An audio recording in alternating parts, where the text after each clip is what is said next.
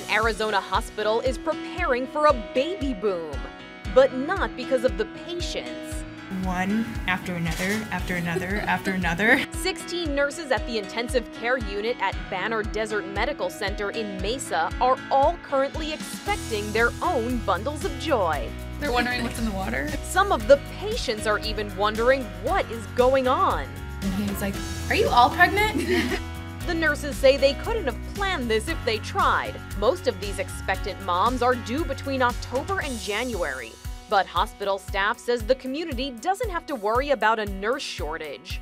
We've been planning for this for months. Even though they will be limited in what they can treat, certain infections, and then also chemotherapy drugs can be very toxic to the fetus. The hospital is making accommodations to keep them safe, which these moms say is a big relief during what can be a stressful time. You find out how supportive your coworkers are of you, and your management team, so it's been a good experience. For InsideEdition.com, I'm Mara Montalbano.